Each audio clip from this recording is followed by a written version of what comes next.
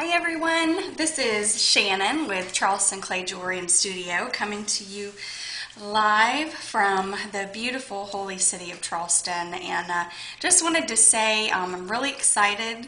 This is my first ever free video tutorial and I hope that you enjoy it and I hope that you get a lot out of it, and I especially hope that you can take this tutorial and turn it into your own creations, and this technique will translate into a lot of other beads, pendants, various types of things, and you can really take it and run with it. And it's a fairly simple tutorial for beginners too.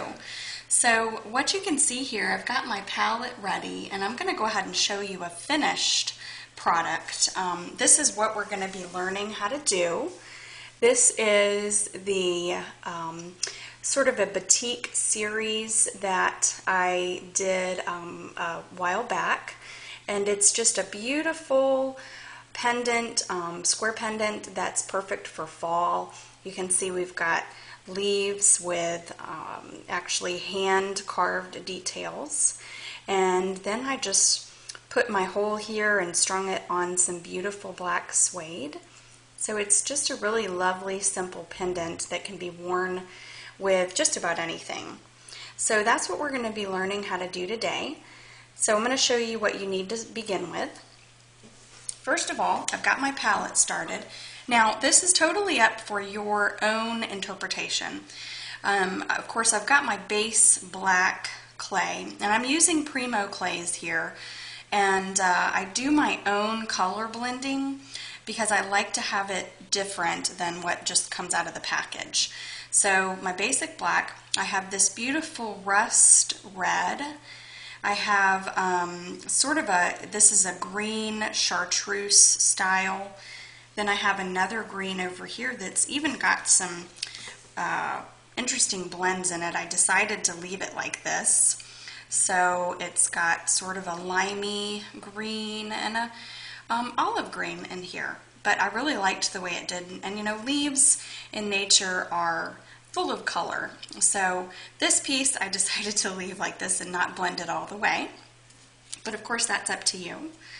And then I have this sort of taupey with even some hints of gold throughout, just to give it a little bit of sparkle.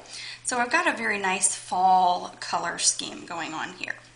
So again, what you're going to need your base square cutter, which this is about 2 1/4 inches or so.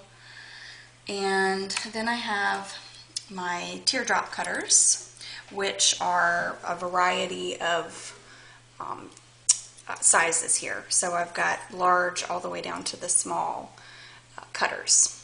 So you can get those online, order them through Polyform Products that sells all of your Sculpey clays. Then we also have a couple of tools.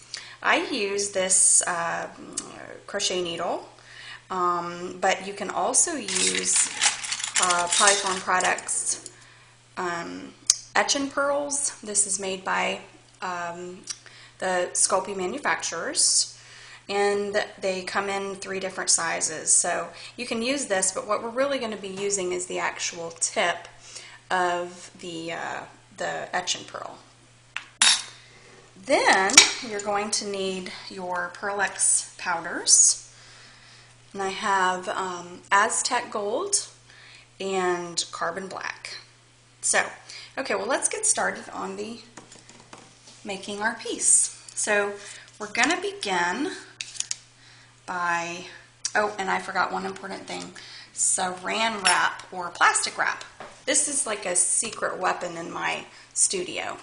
So I get it from the dollar store, and it's just a cheap 100 square feet, and this goes a long way in my studio.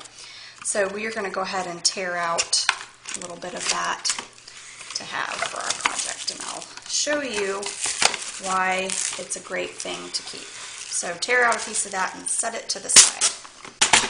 Okay. So first thing we're going to do is we're going to take our black clay, and our saran wrap, and I'm going to lay it over my black clay, and I'm going to go ahead and punch out my initial square. And keeping in mind, this clay is rolled out on the Sculpey clay machine. It's rolled out on number 2. So now that varies, of course, depending upon the machine that you have, what thickness, but it could also be number 9 on certain other machines. So keep that in mind. This is number 2 thickness, and all of them are actually, so all my colors and everything. Okay, now it is Charleston. It's hot, it's sticky. My clay can sometimes be like bubble gum this time of year, so that makes it kind of difficult to work with at times. So you'll notice that some of my clay is a bit sticky, but that's okay. We're going to make this work anyway. So what I'm going to go ahead and do is I'm going to set this black square aside, and then I'm going to go ahead and start cutting out some of my teardrop shapes. So I'm just going to take a couple of different sizes, and you want to cut different sizes out of each color so that you have a variety to work with, and I'll show you why.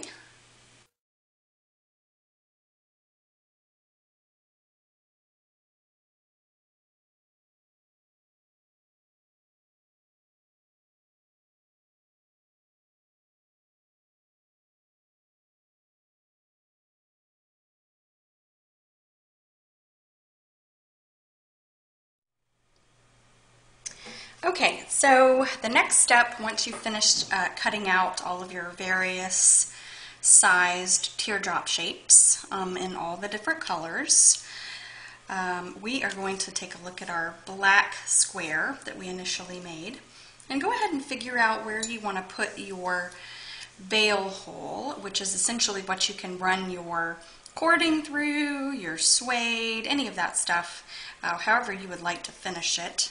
Center, make a little hole where you want that to go, and that looks about right. I'm just going to go ahead and pull that on through. And then next, what we're going to do is we're going to take our various cutters, and I'm going to go ahead and start cutting the design into the square piece. And these can go all different ways. You can use the bigger cutters all the way down to the smaller cutters, but I'm just going to show you how this is going to look. So I'm going to start with my cutter here. Then you find the corresponding shape and size, and then you simply place that piece into that section, just like so. Then we're going to find another color, and we're going to continue to do this pattern, finding the corresponding size, and we're just going to go through and cut on into that piece, just like so. It's like a puzzle almost. Really enjoy doing these because it is puzzle making, which is one of my favorite things to do. I like putting things together and engineering.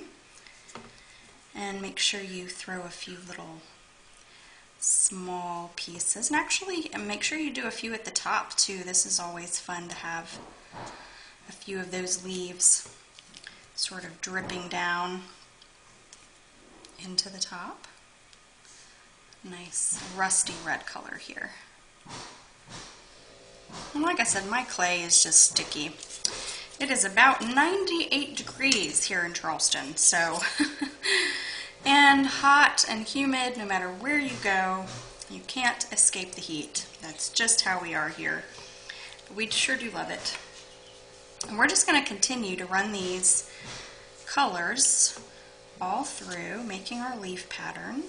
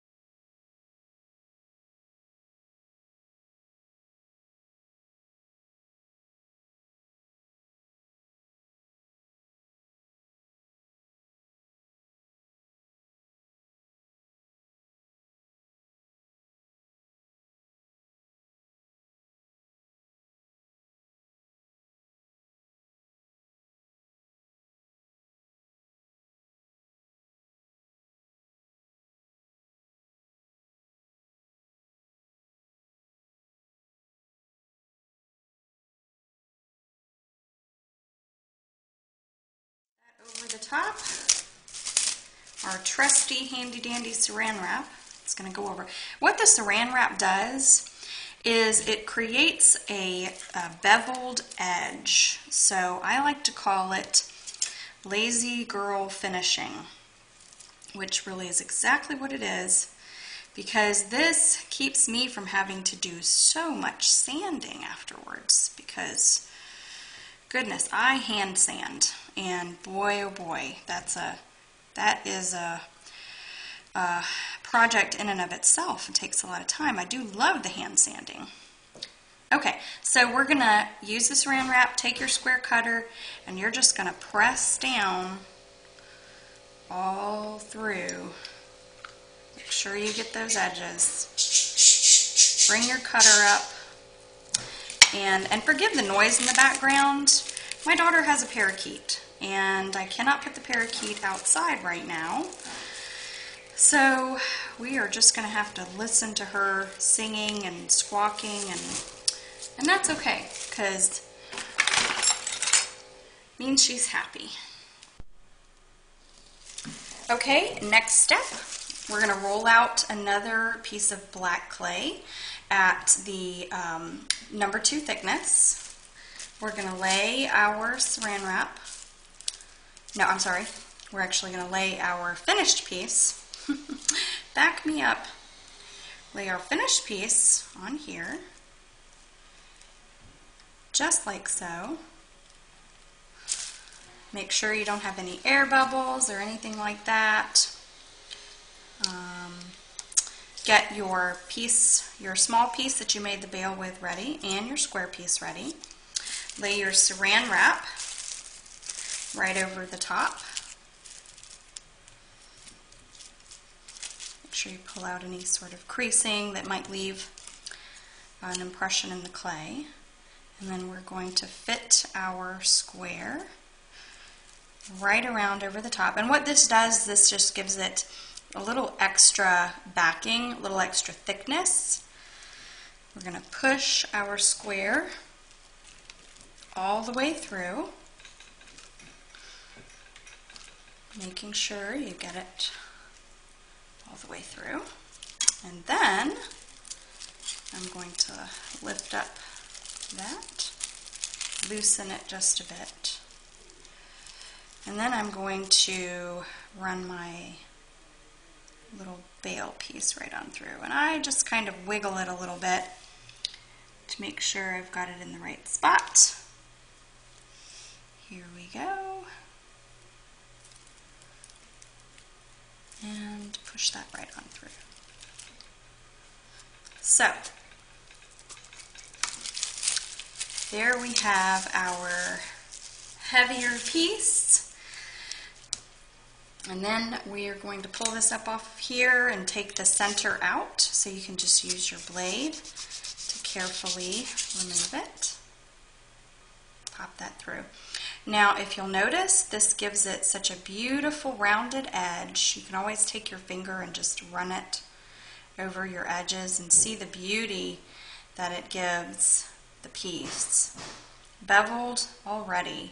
Don't need to sand the edges so much. Okay, so from here on out, I'm going to show you how we do our hand carving and the detail work. All right, so I hope everybody is ready to add our beautiful details.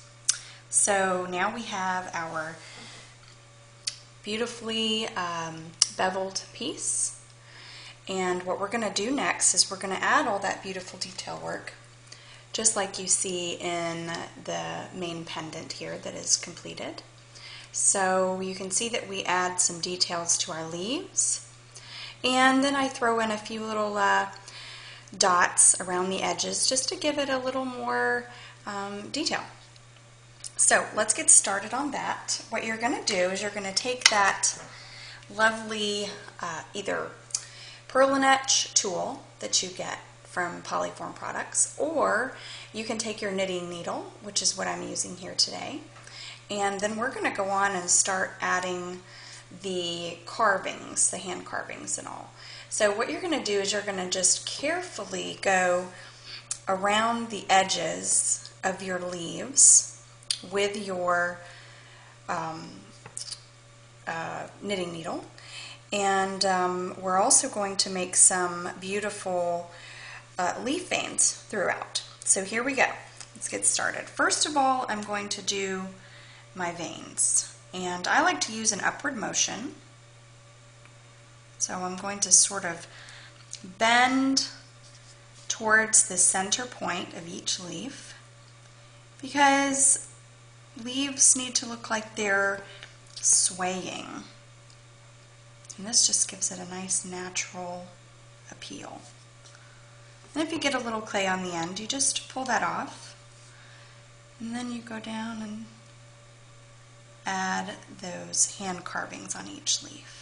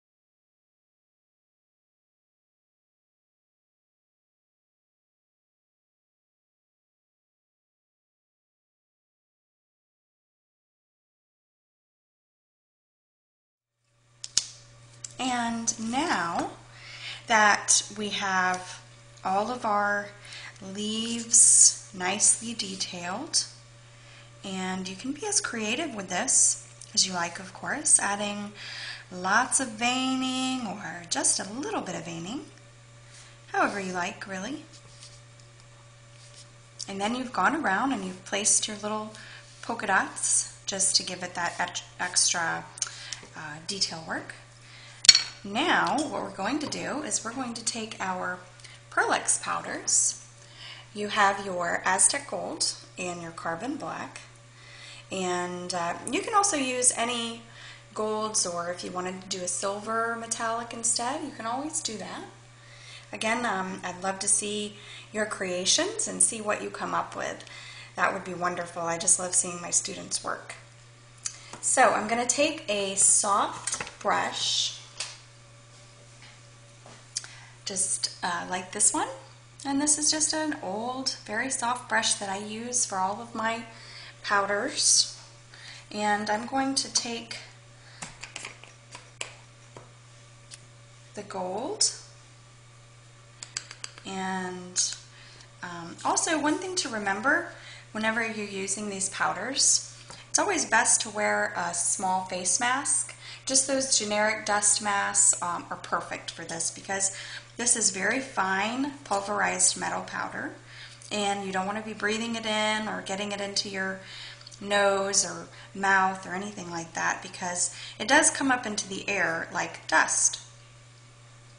So I'm going to be very careful with mine today so that I don't stir it up too much, because I cannot make a video and speak with the mask on. You wouldn't be able to hear me. So I'm going to just lightly dust in the gold, and I like to make the gold on the little polka dots. So I'll use my powders just to fill in those beautiful little polka dots.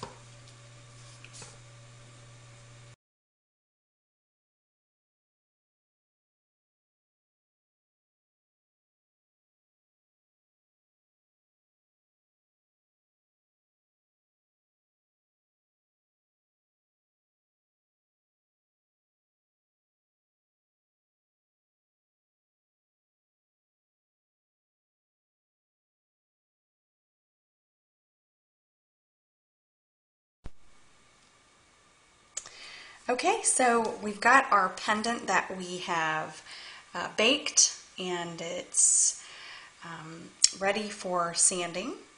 So you can see you've got what looks like a pretty ugly pendant, but just wait until we start sanding. Okay, so now at this point, we're going to take our spritzer of water, or if you don't have a spritzer, no worries. You can just literally drip on some water. Now what I like to do is I have all these old painter's rags that I use. And generally I recommend doing this near a sink, but for the purpose of the video today, we're just going to use one of my old dirty rags. Well, it looks dirty. It's clean. It's just got lots of staining. So we're going to take our pendant. I'm going to spritz on some water, get it nice and damp. I'm going to take my wet dry sandpaper. Now you can use, probably for this I would use a 400 grit. You can do 400 or 800, it's fine. I really like to just have it not be buff to a shine. I like the rustic appeal on this pendant. So we're just going to lightly take our 400 grit wet dry sandpaper, and we're going to carefully go over the pendant,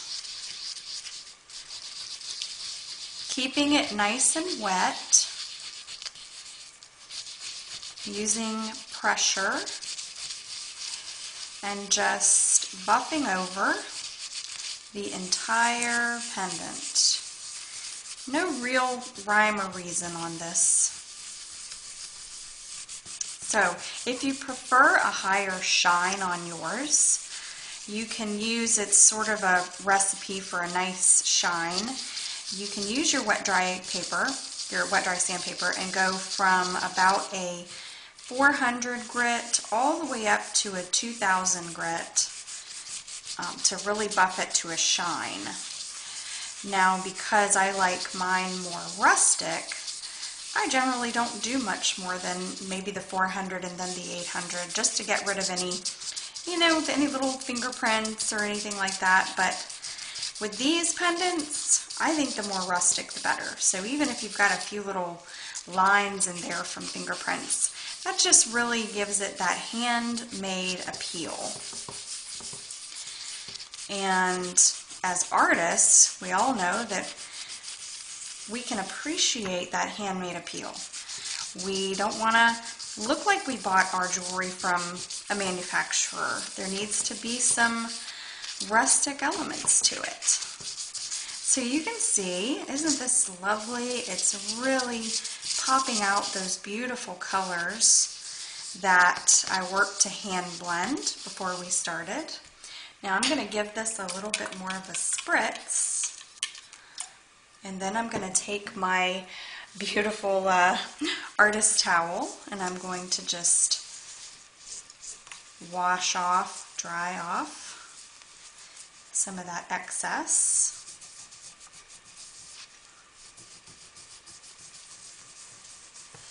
And it really showcases all that lovely detail that you worked so hard to carve into your piece. And sometimes you get a little around the edges, so just buff that right on out using a good bit of pressure. And if you've baked it properly, according to the directions and all, you're going to find that you've got a very solid, sturdy piece. So, ladies and gentlemen, your beautiful batik leaf pendant is complete. Now you can take this and you can string your cording through and hang it on a necklace. You can give it to a friend for Christmas or birthday.